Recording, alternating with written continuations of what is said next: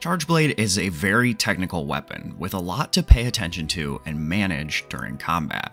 You've got your files, which you need to charge, but now here in Wilds you can also overcharge them. You have to take those files and charge your shield, and if your shield is charged, you can charge your sword, etc, etc.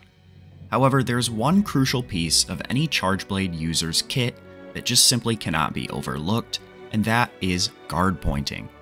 In Monster Hunter Wilds, it is a bit different than in previous titles, so let's go ahead and talk about, first of all, what a guard point is and how to do it, and then some Chargeblade tips and tricks when using guard pointing as an ability.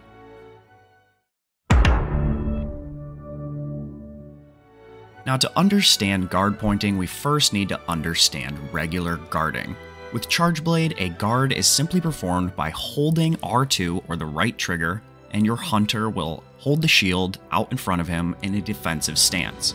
Now this will block most incoming attacks. Of course, that will depend on how many levels of the guard skill you have and whether or not your shield is charged.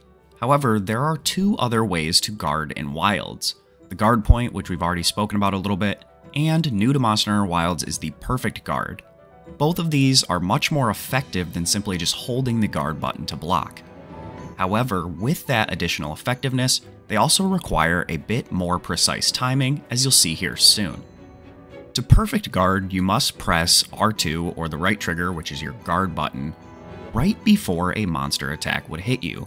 With certain monster attacks, this can lead to a power clash, where you can mash your console's specific button, which is triangle or Y, to perform an offset attack that sends the monster reeling, like you can see here.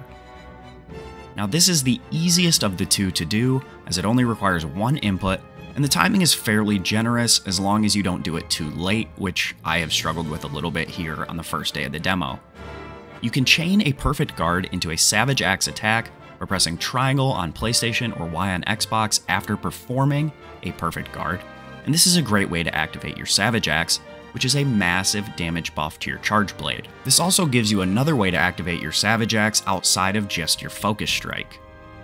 Now Savage Axe also allows all your axe attacks to only use up half of a file, taking you from 5 file hits up to 10. The only exception to this being the Super Amped Element Discharge, which I will call the SAED from here on out, which will use up all your files anyway. If you land a perfect guard, you can go directly into your SAED by pressing triangle and circle on PlayStation or Y and B on Xbox. You can also cancel this into a regular Amped Element Discharge, which I will be calling an AED, by holding back on the left analog stick and then holding triangle or Y. Now SAEDs are your biggest damage attack as a Chargeblade user, so why would you ever use an AED? Well, simply put, an AED hit only uses up one file, but causes 3 file explosions. This is great for sniping monster heads and can get you some juicy KOs when using impact files. It can effectively triple the stun status of a single file, which is just huge for Chargeblade. Now, if your shield is uncharged after a perfect guard, but you have some files stored, you can go into an SAED or AED, then you can press R2 or right trigger to cancel it into a round slash and charge your shield instead.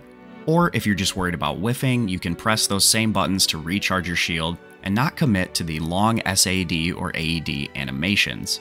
This gives you some really fluid combat options so that way you're not missing your hardest hitting attacks or being stuck in a long animation as a monster is charging at you. Alright, so now that we've talked about guarding and perfect guarding, let's talk about its more advanced counterpart, which is the guard point. A guard point is performed anytime a monster attack would hit you, but you performed an attack with your weapon that causes your shield to be out in front of you.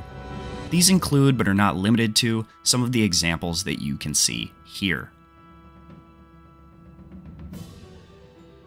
As you can see, there are these brief moments where your shield is out in front of you, and if you get hit during this animation, you will automatically perform a guard point. Just like a perfect guard, this can be instantly chained into an SAED, provided you have a charged shield, or an AED if your shield is uncharged, and of course you can still cancel the SAED into an AED or round slash instead.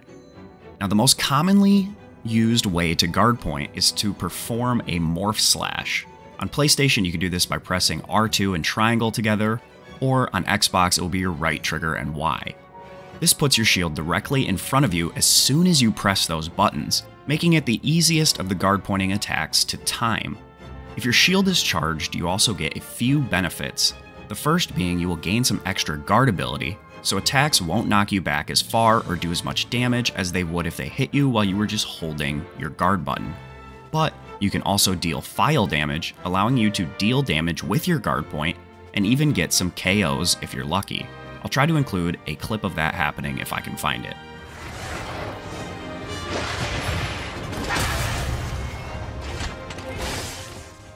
Guard pointing, and now here in Wild's perfect guarding, are crucial parts of any advanced Chargeblade user's arsenal. These allow you to skip the longer combos needed to get you to your hardest hitting attacks, allowing for better DPS, but they also allow you to effectively turn your defense into offense, and gives you some extra defensive capabilities by giving you extra guard, which aids in survivability as well. My suggestion to anyone who's new to Chargeblade or new to guard pointing would be to practice your perfect guard timing on a monster that you're comfortable with. In the demo, I prefer Chotacabra and Doshagama. I think those are the easiest to practice with and they have the most telegraphed attacks. Then, once you've got the timing down with a perfect guard, you can start incorporating a few guard points with the Morph Slash that we talked about. Once you've done it enough, it'll just become second nature and you'll be using that to guard everything and go into huge hitting file attacks, which will take your Chargeblade abilities to the next level. If you guys did find this video helpful, a like would be super appreciated.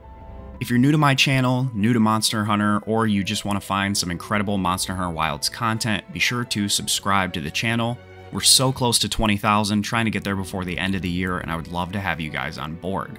This channel is going to be the best place to find builds, guides just like this one, and a whole host of other Monster Hunter Wilds content, and the best way to make sure you never miss out on that is to be subscribed. If you're interested in joining any open lobby streams, I'm going to be streaming most nights this week of the Monster Hunter Wilds beta, and I'd love to have you guys out. We had a blast hunting last night for about 4 hours. The more the merrier, so definitely stop by and join one of the open lobbies. With all that being said, I want to thank you guys so much for watching today's video. I wish you all a good day and happy hunting.